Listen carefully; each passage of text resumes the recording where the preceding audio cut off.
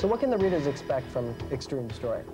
A lot of interaction with other characters of the different teams, like Youngblood, New Men, which will now be the New Force, Prophet, Supreme. When we hit the main crossover like this, is a chance for readers to see all their favorite characters come together for one major storyline. Why do you think the apocalypse and the theme of the end of the world is so popular in comic books? We as humans, I think, are obsessed with our own mortality and the fact that when we die, you know, the world keeps going on without us. And I think that that's why most cultures, I think all cultures, and all cultures in mythology, there's always been sort of an end of the world scenario. I think we're just sort of adding to that.